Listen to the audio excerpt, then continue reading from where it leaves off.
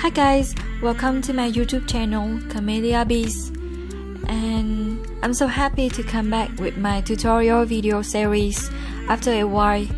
I just spent 2 or 3 months focus on doing paper roses and preparing for my Amazon handmade shop. It's just small, but it's really take time. And today I will come back. I will show you how to make black eye Susan from crepe paper. It's super easy to do and realistic. If you have any question, you can contact me via Facebook fan page or Instagram by the link on the description of this video. And don't forget to support me by click the like button and subscribe. Thank you. Now we'll do it.